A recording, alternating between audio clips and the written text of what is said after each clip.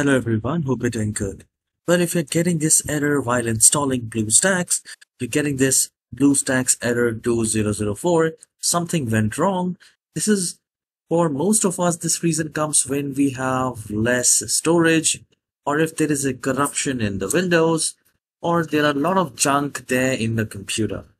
So the very first thing here is to click on the search icon and type CMD. And then click on Run as Administrator, and it will ask you to say yes. And here we are going to run a command called sfc space / and now. Now this will fix if there is a corruption in your Windows, and hit enter. I'll mention these commands in the description box so that you can copy it and paste it right here.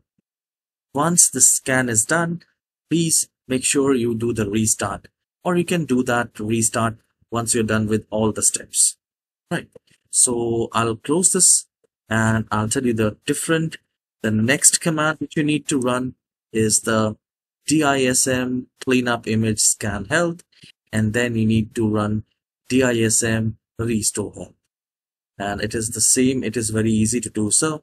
Just copy it from the description, search here, run as administrator, and then paste it like this: dism space online space cleanup image scan health, and hit enter. This will begin the system scan again, and this will fix if there is a corruption. Any kind of bug is there in the computer, that will be fixed. Once this is done, we need to remove all cache and junk from the computer, and for that just do a right click in the start icon and click on run and type clean mgr. I'll tell you clean mgr. Let me just show that again. Clean mgr. Alright.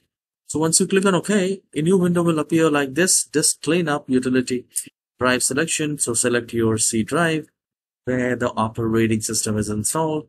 Check mark all the options here, and these are all junk and unnecessary files. You do not require these. So you can simply click on OK after checking mark, and it will clean up the junk from your computer. So what we have done so far, we have repaired the computer with 3 commands. We have done the scan, and we have cleaned up the junk. And now what we need to do is to check for the security software as well. So if you are using a third-party security software, you just need to go here at the top right, at the bottom right corner. Just let's say if this is a third-party software, just do the right click on that and then disable it. So here you will, once you will do the right click, you will find an option to disable it. And if you're using the Windows security, then you can simply double click on that virus and threat protection. And under virus and threat protection settings, go to manage settings, turn off this real-time protection. Alright, and then try to install the software. So basically it doesn't come with the Windows security issues.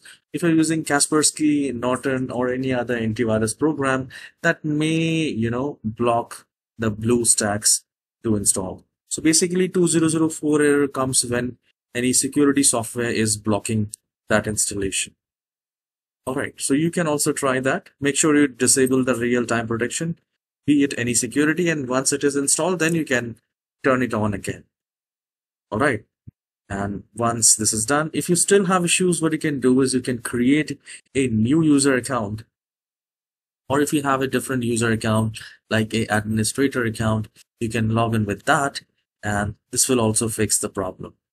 Alright, and one more important part is to install all the latest updates. Do a right click in the start icon, go to settings, and at the left hand side where we see the Windows updates, please make sure that you install all the updates, whether you're using Windows 8, Windows 10, or Windows 11. Ensure you have all the latest update there in your computer and you are up to date.